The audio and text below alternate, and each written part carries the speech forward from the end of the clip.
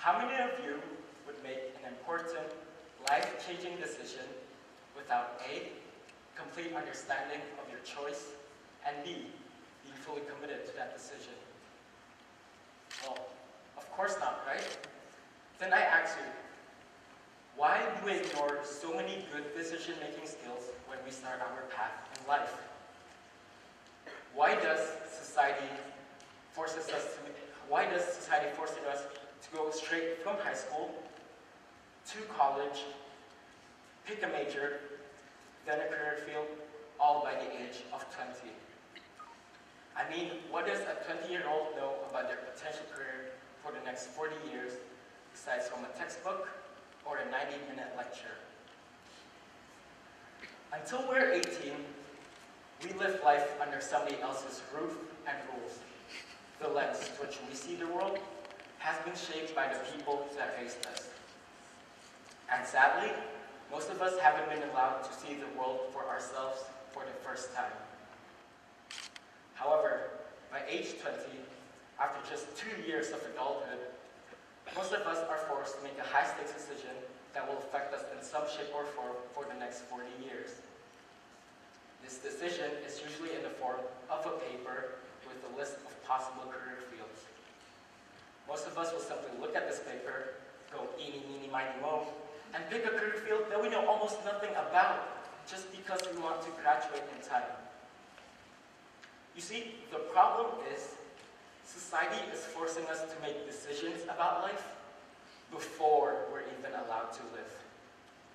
In a recent survey, around half of college freshmen still haven't decided on their majors yet.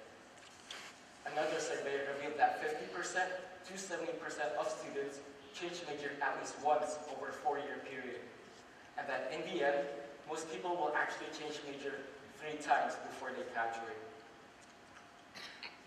A wise man once said, picking a college major is probably the worst blind date you could ever go to. And that is why I'm here to advocate for a gap year time mentality, whereby every single student straight out of high school is expected to take a time off to discover his or her passion, thus preventing indecisiveness. You can do a lot in your gap year. You can volunteer for Habitat for Humanity. You can spend your semester at sea, or backpack across Europe, or even enlist in the military. If you think I'm crazy, well, let's just say that Harvard is on board with my idea. If you look up in Google Harvard admission gap year, you'll find this article by them called, "Should I Take a Time Off?" And long story short, yes, they actually recommend that you do take a gap year. Since its birth 40 years ago, the gap year has gone from a rare occurrence to an everyday choice for university students. It used to be exclusive to students in the UK, but in recent years, the trend has caught up to the US and is slowly making its way throughout the world. I believe that every single student would benefit from a gap year, because by doing so, we're essentially giving ourselves time to step back, think, and discover what's our passion, or determine what isn't. And if you think about it, isn't that what life is all about? Discovering your passion? Now, Dulett did a survey recently on employee passion, and they found out that 4 out of 5 people do not have passion for what they do. That's 80% of people spending more than 2,000 hours a year doing something they have no passion for. No wonder we see the midlife crisis. No wonder we see affairs. People are searching for passion, and when they don't find it in their work, they search elsewhere. You see, if people have actually taken their time to discover their passion, none of this would happen. In fact, students who've completed a gap year are as much as 75% more likely to feel happy or extremely satisfied with their career post-university. Also, if I might add, as much as 60% of students said that their gap year actually helped them decide what course to take later on in university. The gap year is also a great way for you to rejuvenate yourself especially since you guys were studying nonstop since preschool. I mean, think about it. Wouldn't it be nice for you to take a year off, especially after 2 years of the IB? Now, I know that some of you might think that by taking a time off that you might forget or lose some valuable skills that you're taught in school, and that you are perceived as lazy by colleges. You might also think that by taking a time off that it would actually hurt your grade later on in college. But in fact, it's the complete opposite.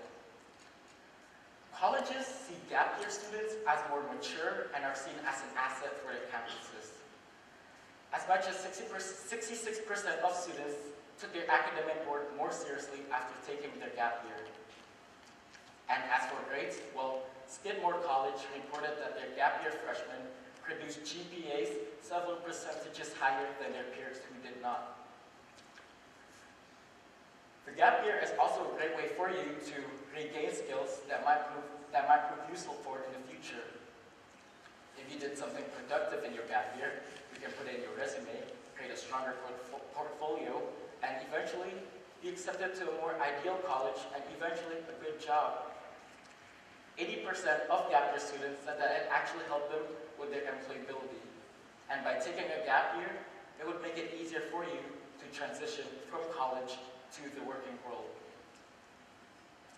So, in the end, the big message I want all of you to take home today is that just because a system has already been established and everyone is following that system, doesn't mean that you have to follow them. I know it might sound cheesy, but sometimes the road not taken is probably the best road for you. That is why I think taking a gap year is probably the best decision that you can ever make.